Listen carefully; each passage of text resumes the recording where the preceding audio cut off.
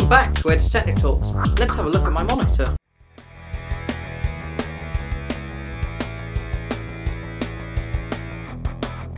To accompany my rather good server grinder that, I've got this lovely Dell P2417H, which you can get from a variety of resellers for about, I think it's £130, I want to say.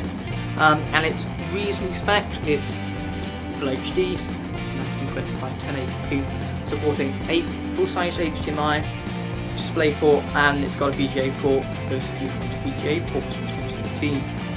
It's also got a USB 3 upstream port, which enables you to have 2 USB 2 ports on the underside of the monitor and 2 USB 3 ports on the right hand side of the monitor. That also enables you to use the software that accompanies it, which is Dell Display Manager, and you can do some cool tricks with that. Let's have a look at it. So, welcome to the monitor itself. It's a very good monitor. One of the best things about this is it's got this lovely height adjusting stand, and as you see, you can sort of twist it like that. I'm sure you know that we're also reviewing the soundbar here, and that's really easy just to put on. You line it up and turn it like that. So there's a host of features that you can do here. So you've got the menu, and you can do, you know, your standard choose which video input you want. You've got colour, and here we're using comfort view. I just find it slightly nicer on the eyes than the rest, and I'm sure I won't bore you to death with all of those, so we'll just close that. But for those of you who don't want to do that, there of course is the lovely Dell Display Manager sort of application here, which you can use to just configure it just like you would with here, and of course that works because it's got these lovely USB 3 ports, and to power them there's a USB 3 upstream port, which connects it to the computer, and so that works quite nicely, and it means you can just plug. I've got my keyboard plugged in the back and something else. I don't know what else I've got it plugged in, but it's something.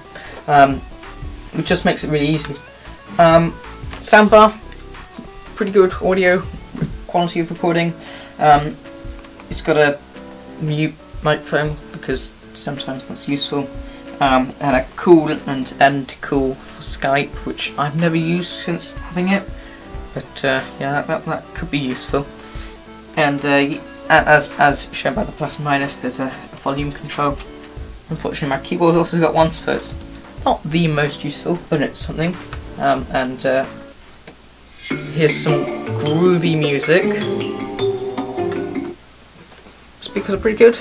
Couldn't ask for more. There's also I think it's a headset input here, and a mic input of some sort, and you can just use this button here to switch between them.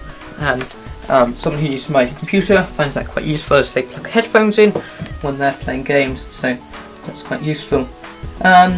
Good monitor. I know it's only 1080p at 60 frames per second. That's more than adequate for a lot of the stuff that I'm doing, especially the graphics. So I think it's a really good monitor, and I'd recommend it. Yeah. As you can see, it's a pretty good monitor.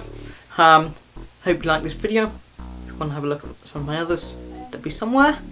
Anyway, thank you for watching. See you next time.